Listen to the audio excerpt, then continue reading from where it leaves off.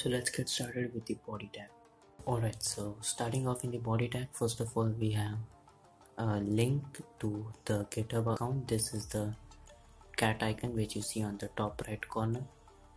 So next we have the main div in which we have all the information. Finally we have a footer div which contains handcrafted by Krish Patel, and then the heart icon which when hovered upon turns red, and some credits. So here our body tag is over, and now let's move to styling. First of all we have a custom font which is SynthWave.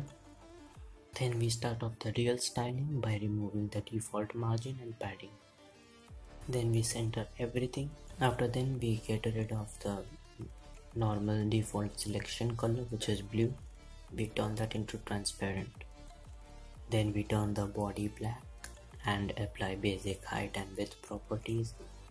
The font family of Century Gothic, Apple Gothic, Century Gothic or Sans Serif. Display we turn it as flex. Now let's start defining all the animations.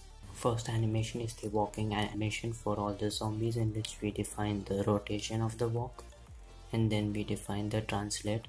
That translate decides the speed of walking for each zombie. Second animation coming up is the reload animation, in which we define the rotation of it, the basic triggering rotation, flashing animation.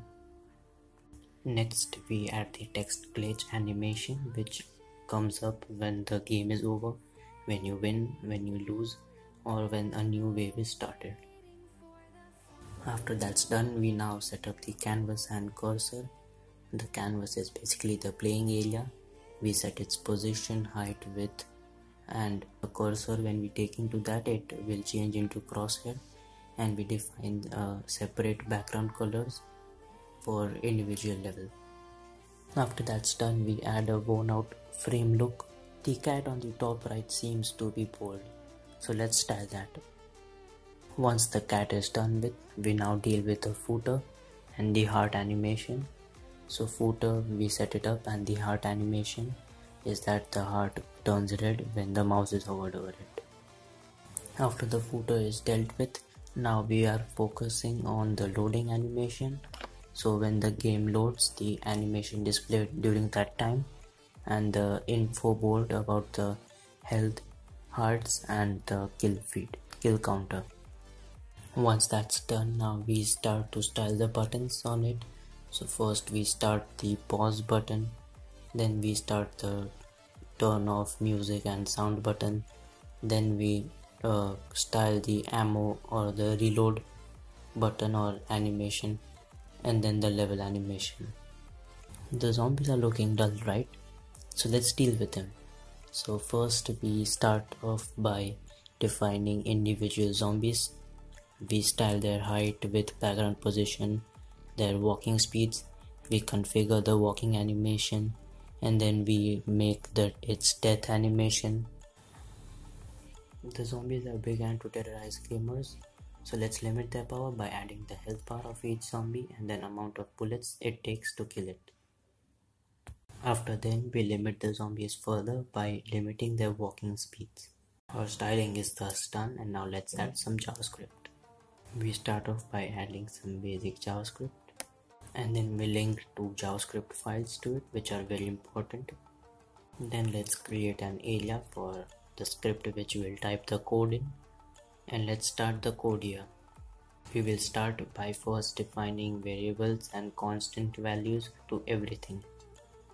The game looks a bit too boring, so let's add some sounds to enhance it.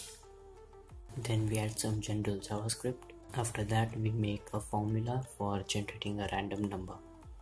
Now let's decide the frequency of zombies that will spawn per level and the quantity of zombies that will spawn in a frequency.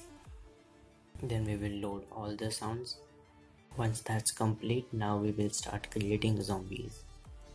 We now create a function that understands when a zombie is killed. So what it does is, when we click on a zombie, it gets damaged and it triggers the health bar animation.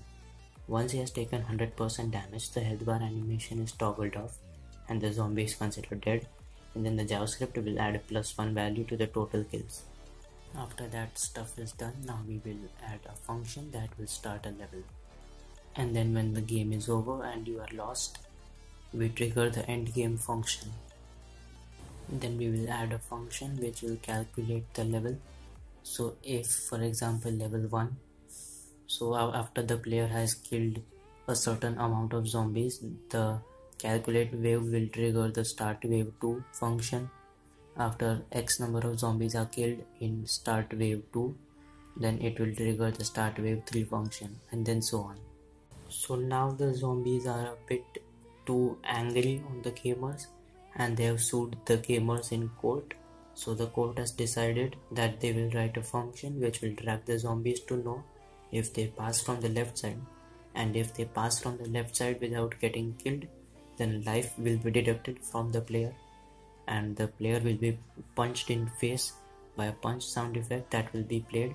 And if 3 zombies pass, all the lives of the gamers will be over and the game over function will be triggered. After meeting the needs of the zombies, now we will add a reload animation. So the JavaScript function will detect that you have fired all the 6 bullets and then there will be no more bullets left, so you will be prompted to reload. After that's done, the mute music and the mute sound button seem to do nothing, so let's style them. So when you click on the mute music, it will mute all the musics, and if you click on the mute sound, then it will mute all the sounds. After seeing that the mute buttons have a specific function, now even the pause button is protesting that even he needs a function. So let's do that. Here's a function that gets triggered when the pause button is pressed. It mutes the sound, stops the zombies and revolver, and also the reset game function is programmed. Then we add a JavaScript function which will start the game. After that we function the preload, and then finally we reload all the graphics involved in the game before starting the game.